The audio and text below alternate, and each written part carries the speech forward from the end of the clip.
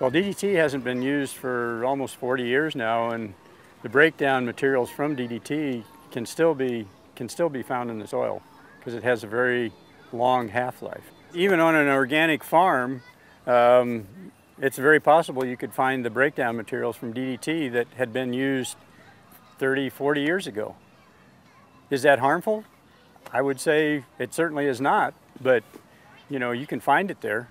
In the end, it's all about dosage, because the things that we eat every day that we enjoy, like salt, sugar, as long as we eat them in the proper doses, are not harmful. But those two materials can kill us if we overdose with them.